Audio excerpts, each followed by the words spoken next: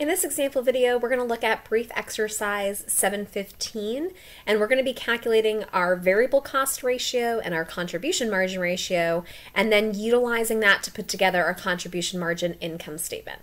So they tell us again that Head First plans to sell 5,000 bicycle helmets that each are going to be sold for $75.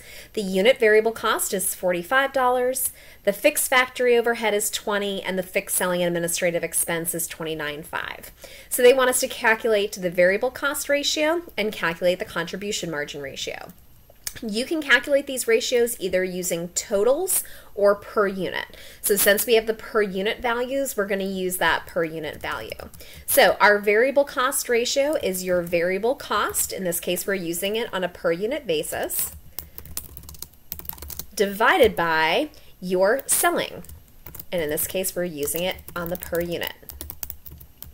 So $45 divided by your $75 selling price, that means our variable cost ratio is 60%, meaning that 60% of our sales dollars are used to covering just the variable costs that we have in our business. So again, things like direct materials, direct labor, a variable selling expense, our variable factory overhead. So 60% of that is going to just covering those expenses.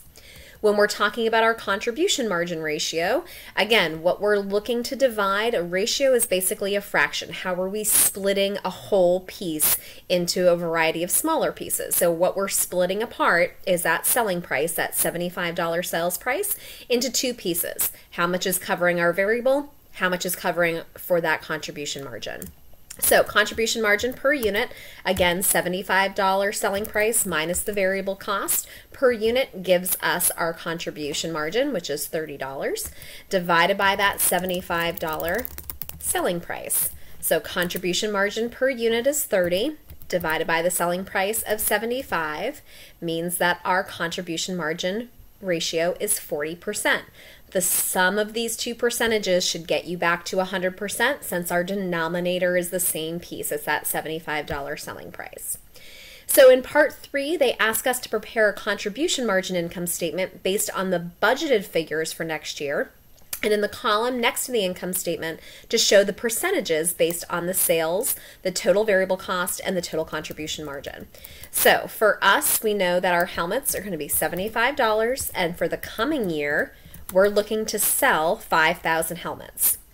So we can either take that 5,000 and multiply it by the $45 variable cost per unit, or if we simply take that $375,000 sales price and multiply it by my variable cost ratio, it will get us our total variable cost.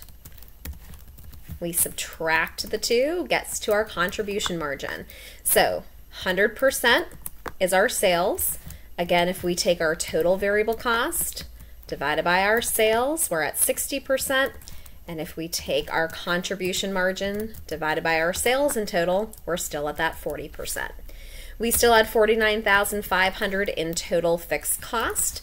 So for the upcoming year, if we do in fact sell 5,000 bicycle helmets, we would have an operating income, the subtractors here, of $100,500.